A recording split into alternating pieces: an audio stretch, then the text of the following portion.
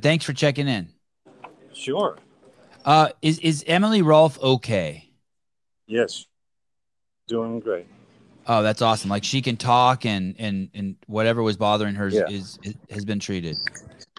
She just she just posted a great post on Instagram.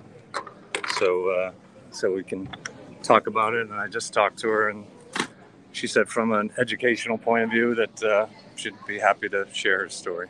Oh, that's awesome. That's awesome. And I'll reach out to her and try to talk to her also. So what happens out there? So can you give us kind of some details? You're standing somewhere. We have about 10 minutes. You're standing somewhere and someone's like, "Hey, Sean, there's an athlete over here that wants to talk to you." Or how does it unfold? Something like that at the CrossFit Yeah, Games. yeah. I mean, you've seen it. It's the competition finishes, and then people come out after the competition, and we check in with everybody, make sure they're doing all right. We're standing there. If people want to come up to us, and we seek other people out if they need attention. And so she came up and showed me her hand, and So she walks right up to you. She knows you from the years of competing. She knows you're yep. the chief orthopedic surgeon there. What is your title there, Sean? Orthopedic surgeon for the CrossFit Games. Okay. And so she walks up and she's like, "Hey, Sean." Yeah, she's My hand is blue. Yeah, it was kind of a blue color, and then you're like, "Were you running it through Danielle Brandon's hair?" And she's like, "No, that's not why it's blue." I think is she pink? If it was, I don't know, some color. You don't ruin my story. Thrilled. I'd be happy if it was pink, right? Yeah. So, but so number one, let me just make sure that everybody knows that Emily did say, please talk about this. This is we've cleared it with her, so there's no HIPAA violation or anything like that. I talked to Emily specifically, and she said, from an educational point of view, to tell people, tell them what the situation was, if in case it ever happens to somebody else, to seek medical attention for this. So that's where I'm coming from on this. But yeah, so she had a sort of we call it a dusky hand, like a purplish looking hand, and no pulse. And so ulnar or radial I've pulse? seen sort of dusky colors from Raynaud's. Raynaud's is the most common. Somebody can get exercise and their fingers get cold and their fingers turn blue, like a real blue and white or red color, and but she didn't have a pulse, and so we tried to warm up her hand. Well, meaning you checked here for a pulse. Can you see where I'm pointing? You checked here for a pulse?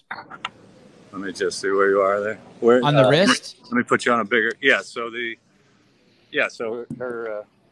So I checked. You check for a radial pulse. Yeah.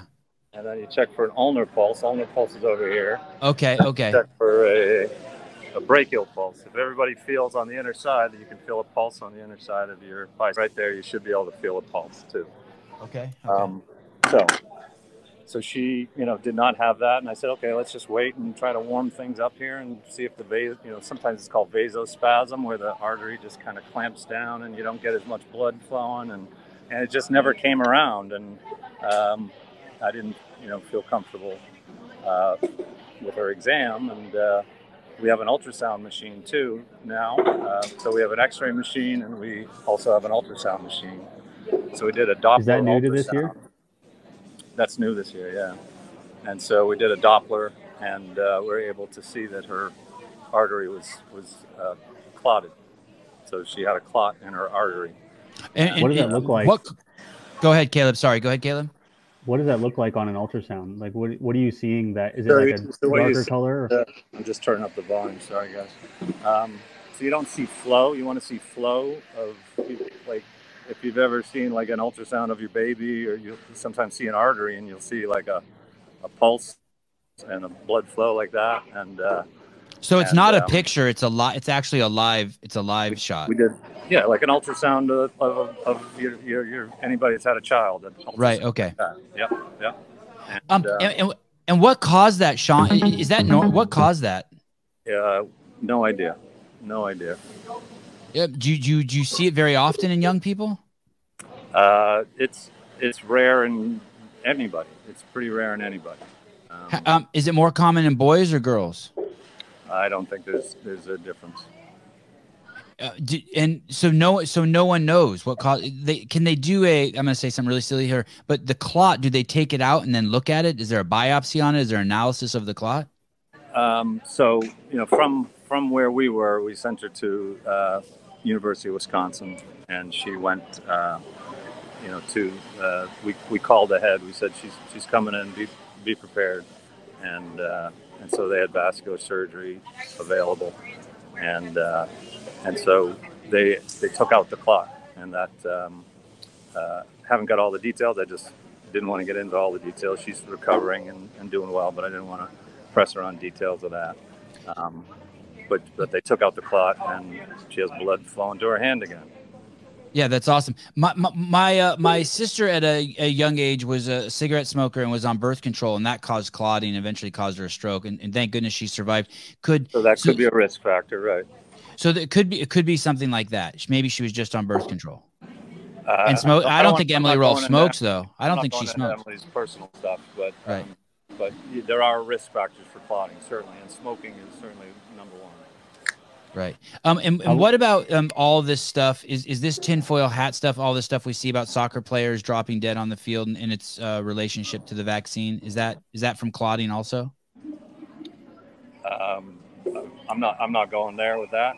I've heard of clotting with vaccines and with COVID. Yeah, increased clotting. But again, I don't want to get into Emily's personal background. Okay. How long is the recovery for that, you think? Kind of depends on how she, how the swelling, how she reacts to the swelling and the surgery. But yeah, it would be tough to guess. I'd have to see like how big the incision would be. All those factors. It could take months and months before she's feeling good again. So do you know how big it was? Say that again. Do you know how big it was, the clot? Again, I would just say it was a clot. I don't want to get into size. So the educational piece here is, if your hand turns blue, see somebody. See a fucking doctor. Hey, did you know, would you have guessed right away, like, there's a clot? Like when you see that, no pulse on either side, hand turns blue, like you're like, okay, there's a blood flow problem to this hand? Yeah, I mean, that's, again, the most, and I've seen Raynaud's, and Raynaud's is the most common thing to cause blue fingers. And Raynaud's is a situation where if your fingers get cold and somebody has this thing called Raynaud's phenomenon or Raynaud's syndrome or Raynaud's disease, that the vasculature clamps down and you stop getting circulation. It's not a clot. It's just that everything just really goes into vasoconstriction, we call it, where the vessels tighten up. And usually warming the fingers is the best thing you could do. So some people wear gloves and with Raynaud's. That was my first impression, and it just did not. Time did not keep going with my impression. It kept, I kept seeing that there was something else going on. So when someone's lips turn blue, yeah, like we've all seen, there's the person at the gym who just went too fucking hard. You're losing blood flow. You're losing blood flow to your lips. Your blood flow, vessels are vasoconstricting. Yeah. Cyanotic, right? Just to be clear, so a clot is, you basically have veins and arteries, and a clot is when basically it's like coagulated blood, right? That we would see on the outside. It's just basically a bunch of blood that's sticking together instead of flowing. The viscosity is all fucked up. Yeah, so you could have it in a vein, which is the most common. That's called a deep venous thrombosis, and a DVT, if you've ever heard of that. And that's the most common. It's really, really, really rare for arterial clot. So, that's the most common thing we see is a DVT, deep venous thrombosis. Okay. Hey, I really appreciate it. Thank God you're there. You the man. Thanks for coming on. I know you're busy. I hope that you don't have to do any more work this weekend. Ice bags and Band-Aids. That's all we want to do right now. Awesome. Oh, and did Ricky really do 5 laps? Just tell us the truth while we No, I know he did. I know he did. I'm just fucking. I know. Okay. Love you, Sean. Good talking to you. Talk to you later. Good Bye. seeing you, Doc. He knew it was the vaccine.